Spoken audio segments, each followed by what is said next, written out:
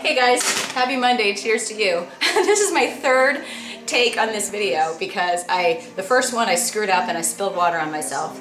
The second one, the FedEx guy came in the middle of it and I had to sign, so.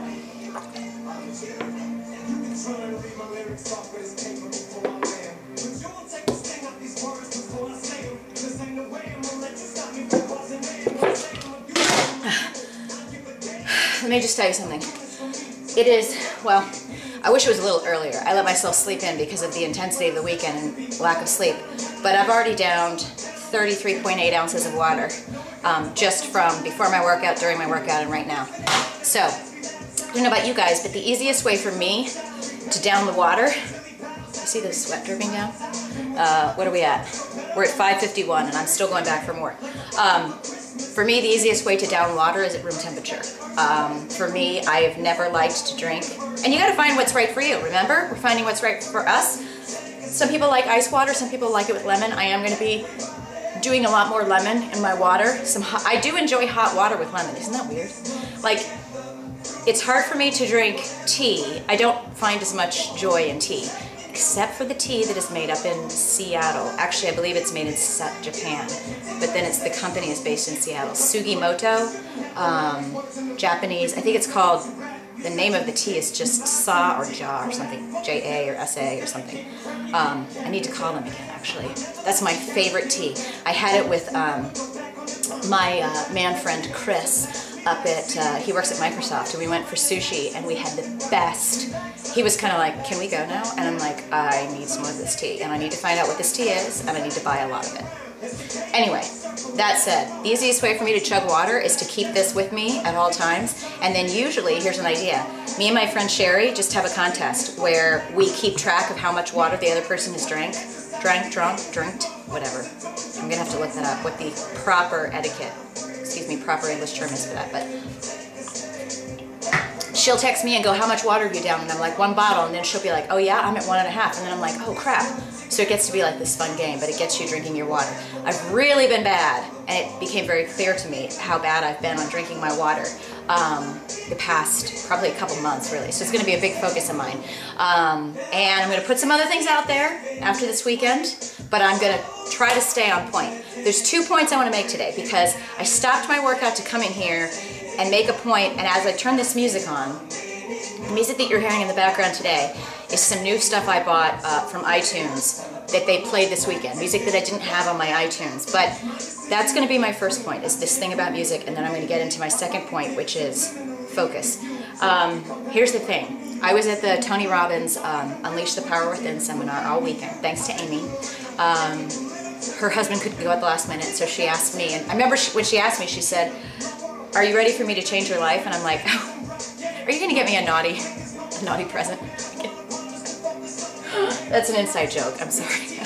Anyway, so I was like, yeah, and then she told me about it, and I said, you know what, Amy, if you would have asked me to attend something like this 2.5 years ago, I would have been like, oh my God, are you kidding me? Yeah, I'm going to go, I'm going to walk on fire and do all this, and whatever. I would have been like most people who are skeptical of things they don't know and don't understand and are scared to participate in. And yet I knew that it was the right time. It was the right time for me, personally, professionally, spiritually, financially, in my business, everything. And that's really what these immersion experiences are all about. It's about, digging deep and finding out, fully defining your vision and your focus, and kind of, shedding all of the excuses and really figuring yourself out. It's just, I can't even explain or describe how much I learned. And if you guys thought that I was amped before, that's nothing compared to what this weekend did for me. But I'm trying to stay focused. I'm 4 minutes in. I don't think my vlogs are going to change that much as far as focus. Music. I don't think they played this song. I just happened to be downloading a bunch of songs, and I was like, oh, I still don't have this on my iPod. Because remember when iTunes and iPod erased 6,000 songs, at least, maybe 2,000. Okay, maybe I'm exaggerating. Anyway, I had to I'm in the process of, over the next several months, kind of going back, figuring out, oh, that's another song they wiped out. I have to go, buy again or figure out another way. So all this music was playing. One of the things that they did, when you go to these Tony Robbins seminars, they are, I mean, I've never done anything like it. And in the beginning, I was kind of going into it going, what is up with no breaks, Amy? You go from like 8 in the morning until midnight, sometimes 1 o'clock. Now I will give you this. We never stayed until 1 o'clock. Usually we would leave like, you know, the first night I think we got home at 1 o'clock, Thursday night. Friday night we left early. Saturday we were there until 11. Sunday we stayed until about 6. It went till about 7. But anyway, the one thing that they do is it's called immersion, and it's not called immersion, these types of seminars or experiences, as a joke. It's immersion because, as Amy said, you go into these experiences and you're literally like, you only have time to wake up, go to the seminar, and then you're in it all day. They don't have breaks for lunch or snacks or coffee talk. You are in it all day in this auditorium with 5,000 people. You know, but in between, what they'll do is they do these like dance breaks and, you know, motivation breaks, but it's really like just kind of playing killer music and everybody high-fiving, getting just totally amped up. And let me tell you, they had the best DJ there. Every song, I was like, I want every single song that they've played, every mix that they've played, because you just got in the best mood and you got so amped. And I've always said that. You know, when I finish my workouts, if I work out at home, I'll come out here and put my music on, and I don't care what it is. Okay, like whatever you like. I like everything from like Nickelback and Metallica to Lady Gaga to Guns N' Roses to, you know, I've got really cool yoga music, and then I like blues and I like country. I mean, my tastes are diverse. But usually for working out and kind of getting amped up, it's usually rock or dance. And yes, I even like the Spice Girls and NSYNC, so don't judge me. They had the best music, and here's the thing. I went in this morning and I was getting ready to work out, and I just put on one of the songs, and it was like a new mix of a Britney Spears song. I'm like, come on in a second. But I'm telling you guys, sometimes so many of you write to me and you're like, how do you stay in a good mood? How do you get excited about working out? Whatever. I mean, I almost want to say, if you find yourself some music that motivates you and you put that on and you can't get in the mood to like move, there's something wrong with you. Like, call me crazy, but yeah, many of you do. That's cool.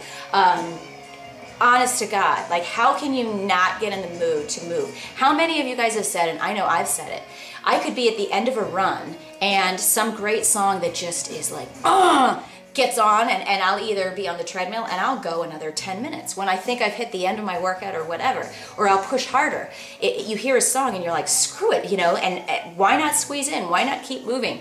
And get yourself some good music. And then, you know, if it gets to be the end of the day and that's when you need to do your workout and you don't feel like it, put the music on. Put the music on in your car. Put the music on in your office. Put the music on at home. I guarantee you, if you just get yourself some mad tunes and say you think you can't work out that day, put it on in the kitchen like me when you're getting your breakfast ready. Before you're going, I guarantee you're going to do some movement. And there's nothing, nobody can tell me you can't play certain music and not just get amped and motivated. Music can just change my mood. So, I'm at 8 minutes in and I wanted to make one other point, so I'm going to be a little bit over 10 minutes, but I think you're going to find it worth it. I learned so much from this experience, and please forgive me because this is my third take at this vlog this morning, so I might be repeating myself. But suffice it to say that this weekend was perfect timing for me. It was extraordinary.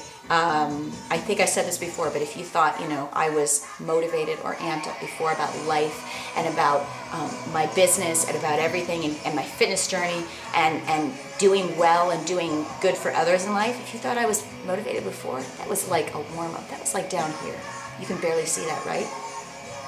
It's just starting. So, one of the things that they brought up this weekend is it's a concept that has been said in many different books, in many different ways, by many different people. And when people are in a bad place, they will usually listen to somebody who says this phrase or this concept and be like, okay, so have you not heard something that says, you know, what you think about, you bring about? Or if you focus on the bad, if you give your energy to the bad, you know, that's what will intensify. That's what you attract. You know, this has been said in The Secret and The Law of Attraction, in many books. In fact, it says it in the Bible. I don't care what you say or what you think. It is true. And it is a human tendency, okay? And this has come up in my Ultimate Yogi DVDs. It has come up when I train with Jay. Think about when you're working out, okay? And I'm always about the metaphor and the way to show you guys something, or think about something so you go, oh, like I do. And then it makes sense, and then you can apply it. We automatically, as human beings, tend to move away from things that are difficult, that are a challenge, and go into you know, a situation, or if say we're working out, into a pose if it's yoga, into quitting early if it's our workouts, that is more comfortable. That's what your body and your mind wants to do. We're not naturally inclined to get up every day and go, you know what, I really want to make my hamstrings stretch so that they feel like they're going to snap out of my skin. Nobody says that. But we know tight hamstrings are not good. We know lack of flexibility is not good. But you can get into your yoga pose, and so many of these DVDs, when I do Ultimate Yogi, he's said, you know, and we get into a stretch and I'm like, oh, that hurts. Immediately my thought is, when I get into a yoga pose and it is hurting, and there's always going to be a level of hurt when you're stretching what you haven't done before. My immediate unconscious or conscious thought is, I bet you I'm probably pushing it too much. I should back out of this because it's hurting me. And then he'll say, why is it our human tendency to automatically avoid the pain? Automatically. And it is, right? You know, if you burn yourself, which I'm getting to in a second, if you burn yourself, your tendency is to, like, you know, get away, and that makes sense when you're talking about safety, right? But here's the thing. When you do that regularly throughout your life, if you're on the treadmill and you're like, oh, yeah, I'm just so tired. You know, I said I was gonna do 30 minutes, but it's 20 minutes, and you know, 20 minutes is enough. I've done 20 minutes, that's fine. And then you give up. Every time you do that, you're missing out on your ability, because all of us have so much more ability than we think, okay? I walked on fire this weekend. I walked on coals. Now granted, I have a little blister on my foot, which I'm gonna get to in a second, because I was a dumbass. But I would do it again. I would do it again if I could, every freaking week, every month if they had it, you know, whatever it is. It was an amazing experience because you face what you think you cannot do. But here's the thing. Your body and your mind is automatically going to tell you to take the easy way out. When I would train with Jay, and I would be, you know, doing these reps, and I'm like, I can't. He's like, you can, that's it. And he would push me in his own way to make sure that I did it. And a good trainer will always do that for you. They're gonna push you because your body wants to wimp out. Your body wants to quit the treadmill before, because you're like, well, no one's looking. I can just, you know, that's fine. I'm sure 27 minutes is just as good as 30. No, it's not. 27 minutes is not 30. And I bet you if you did 30, you'd feel so damn proud of yourself because your mind wanted to stop at 27 and you went to 30, that you're gonna go to 35, okay? I'm gonna try to keep this under 15 minutes. So here's the deal. And I know I'll speak more about this because I'm so, you know, once you get something and you realize you have this moment of awakening, it can change everything in your life, not just your fitness, but everything. Think about your tendency to automatically take the easy way out. Think about your tendency in whatever it is. If it's your work, oh, I'm not gonna ask for a raise because, you know, oh, I'm sure he's gonna say no. I've gone to him 5 times before and I've asked, blah, blah, blah. That's you being a wuss and you're just scared to ask. Go and ask. Stop trying to figure out why. You're basically making it easy for yourself to not ask for the raise and then bitch and moan about your job.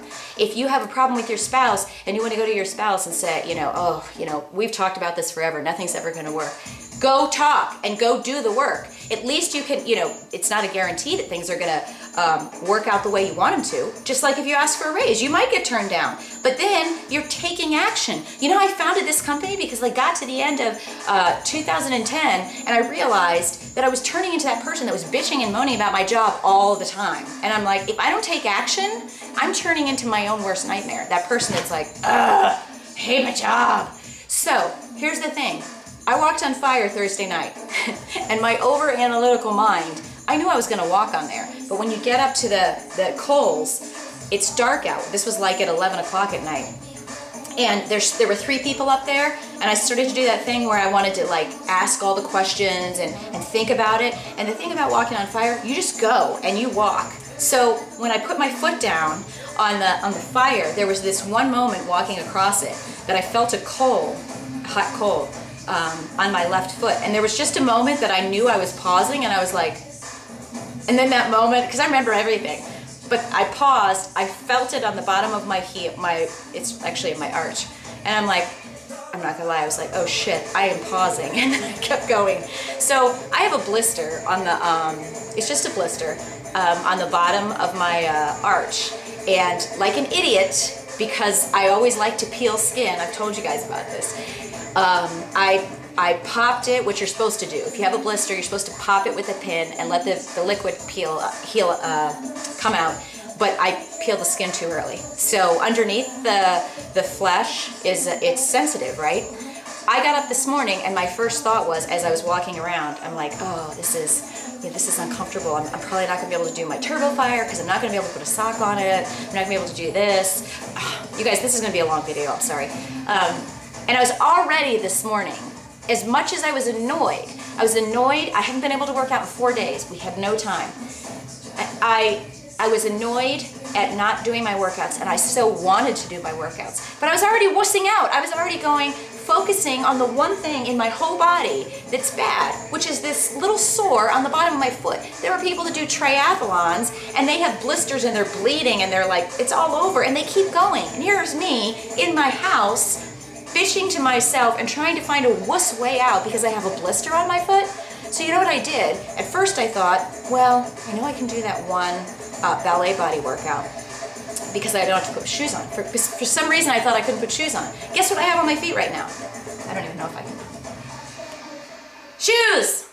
I have shoes on my feet. I have shoes on both of my feet. So I put the special kind of Band-Aid. It's from Band-Aid that has it's got like a gel on it that heals blisters fast. Put that on, put my sock on, put the shoes on, and guess what? I was able to walk around, and guess what? I did my turbo fire, and guess what? I'm gonna go back and finish with ballet body. So, of course, I've rambled on here and burned another 50 calories, but I'll probably be at maybe 750, 800 calories by the end of this. And I started off my day, and guess what, people? I'm doing this video for you. I haven't had a cup of coffee. I haven't had nothing, just water. And you think that this kind of energy is fake? It's not fake. This is just me.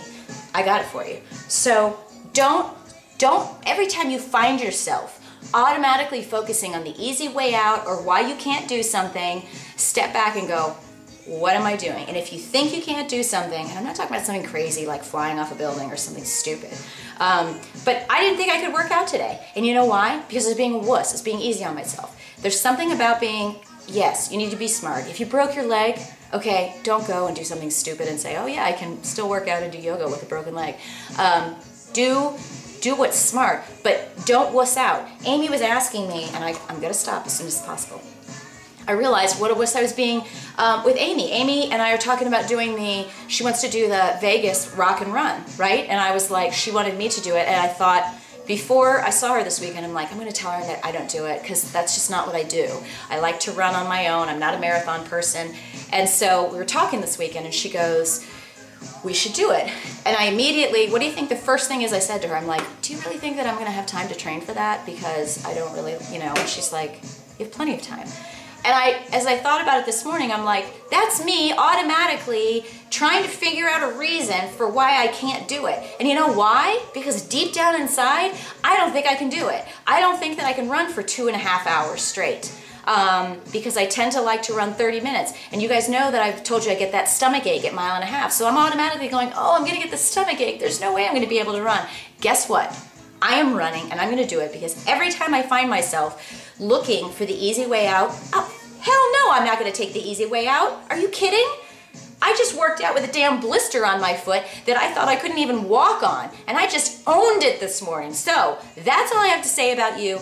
Put your music on, get yourself some music, stop making excuses, stop looking for the easy way out. That's all I have to say about that, and I'm sorry for the 19-minute video.